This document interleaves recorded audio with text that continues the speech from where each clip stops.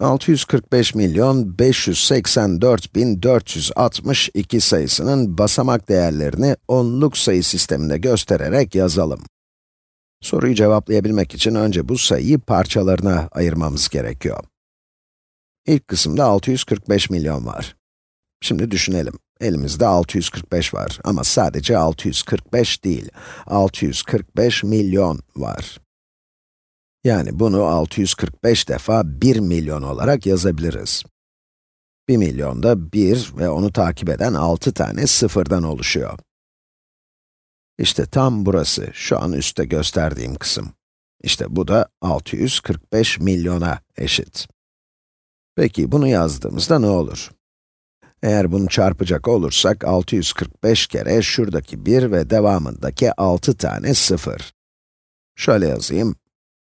Bu 645 ve arkasından gelen 6 tane sıfır. 1, 2, 3, 4, 5, 6. Evet, bu yazdığım bu sayının sadece şu kısmı.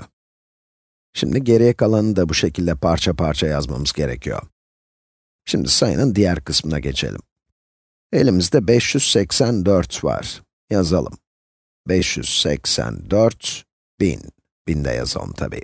Yani 584 bin demek 584 kere bindir. Peki bu nasıl gözükecek? Bu yazdığımda şu üstteki gösterdiğim kısım. 584 kere 1000 neye eşittir?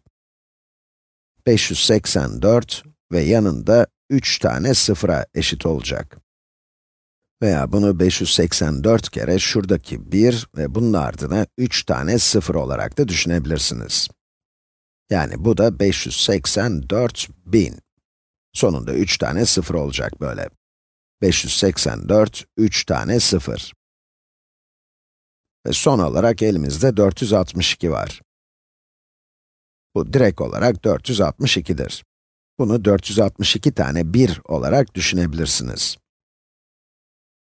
Şimdi bizim sayımız bütün bu sayıların birleştirilmiş hali olacak. Yani 645 milyon 584 bin ve 462. Bunu birleştirmenin bir yolu bu 3 sayıyı toplamaktır.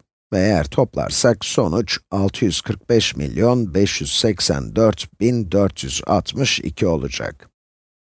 Bunu düşünmenin en kolay yolu şu. Milyonların ardında 6 tane sıfır olacak, binlerin ardında 3 tane sıfır olacak ve sıradan sayıların ardında ise sıfır olmayacak.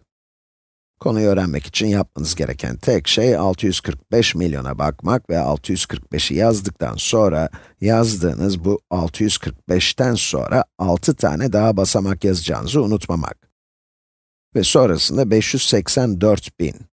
Yani elimizde 584 bin olduğunda 584 bini yazarken aklımızda bulundurmamız, aklımızda tutmamız gereken şey 584'ten sonra 3 tane daha basamak geldiği.